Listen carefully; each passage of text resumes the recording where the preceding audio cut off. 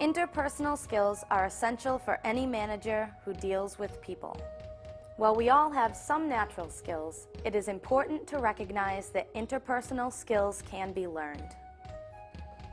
Each manager should take stock of their skills and determine their strengths and weaknesses. Strengths can be developed. Weaknesses can be overcome through training and work experience. This program will focus on 4 important interpersonal skills. How to give negative feedback to a coworker or subordinate. Active listening skill. How to be assertive and negotiating skill.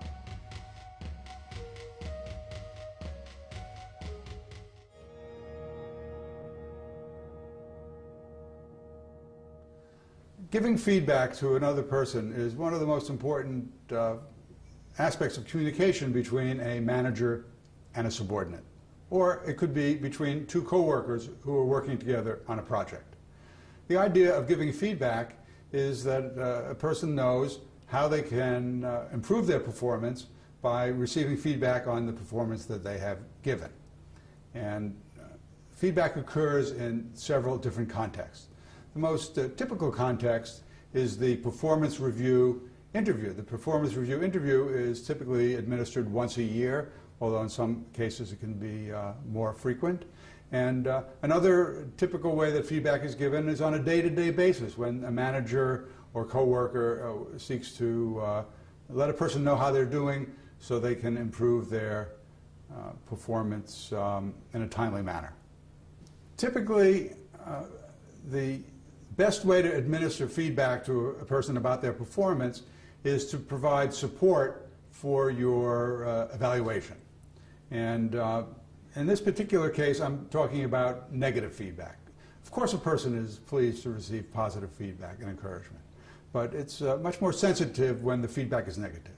So the idea of providing support really means providing evidence or objective facts that a person can understand and relate to personally.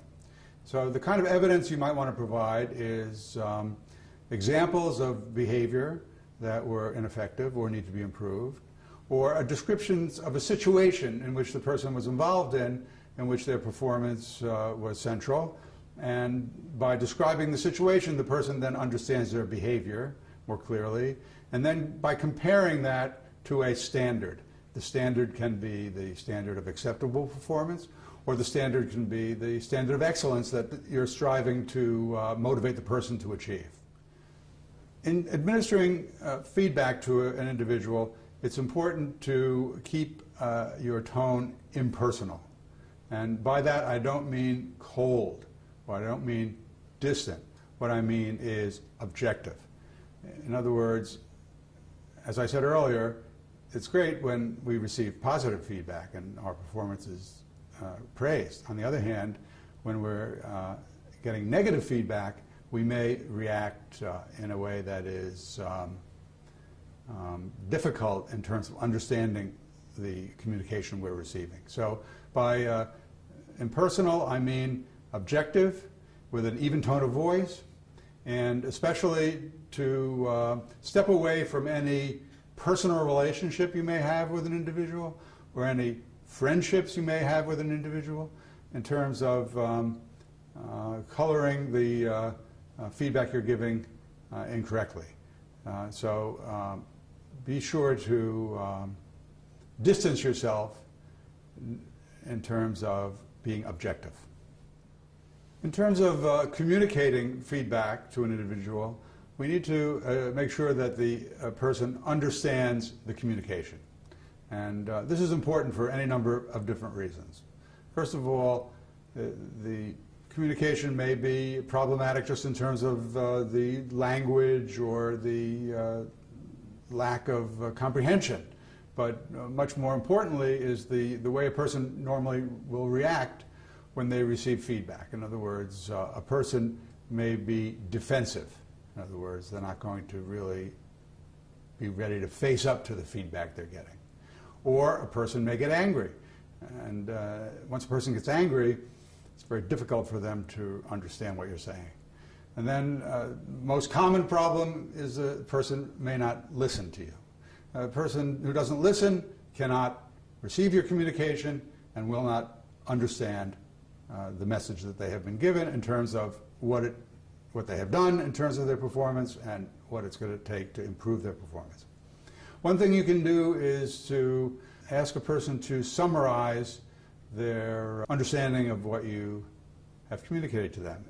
If during the summary you realize that they really aren't talking about the same thing that you were talking to them about, you need to continue the conversation until the point where you think that they really have understood the message. One tip in terms of giving performance review and performance feedback is to criticize controllable behaviors. By that I mean sometimes performance is due to things that are out of a person's control.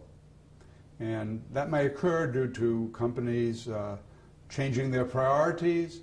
It may occur because of politics, or it may occur because of other external events that were out of the individual's control.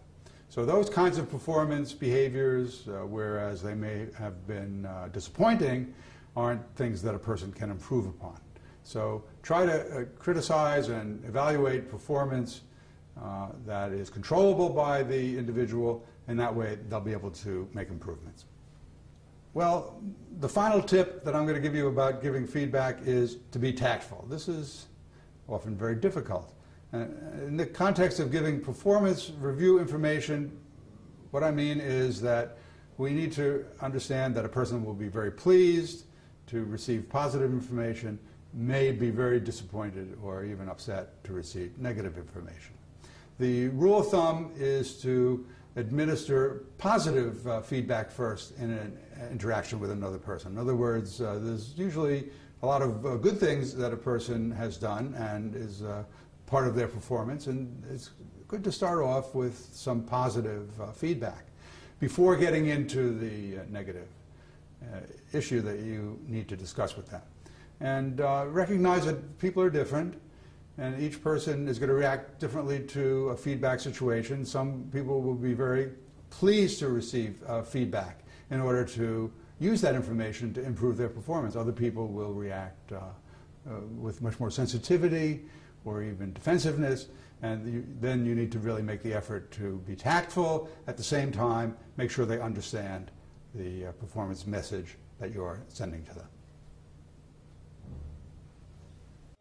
Anthony Valdez is a sales representative for the Typhon Steel Corporation, a distributor of steel sheets and steel girders.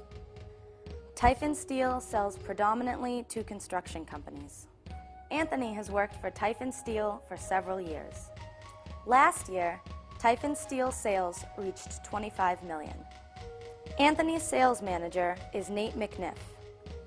Anthony has been trying for 1 year to get Suffolk Construction's business. Suffolk was taking bids on steel girders.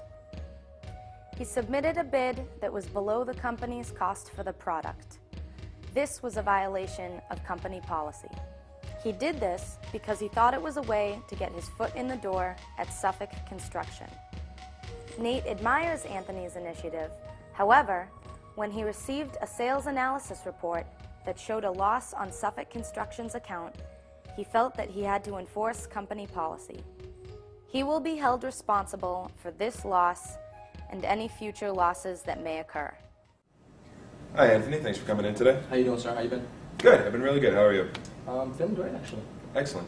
Well, you know, I was looking over the sales reports the other day, and you're doing really well. I just want to say that, you know, first and foremost, you've always been really good at bringing in hard to get deals, you know, communicating with those companies that other salespeople can't quite seem to get a foothold in. Okay. And one of them is Suffolk Construction.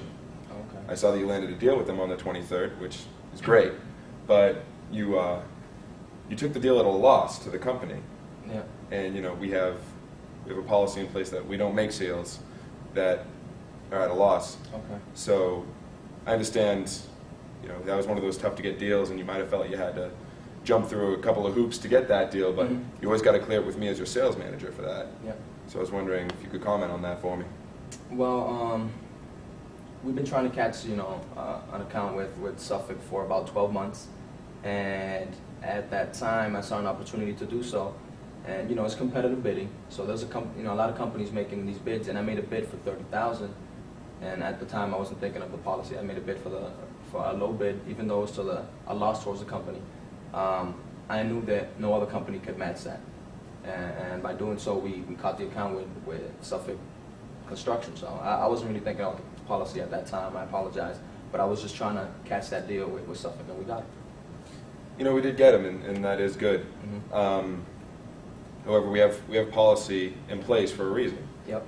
And there's a hierarchy in order. You report to me, I report to other people, and the problem is I didn't know about that loss until I was looking at the sales reports. Yes. You should have authorized it with me, or you at the very least should have told me about it, directly after making the deal.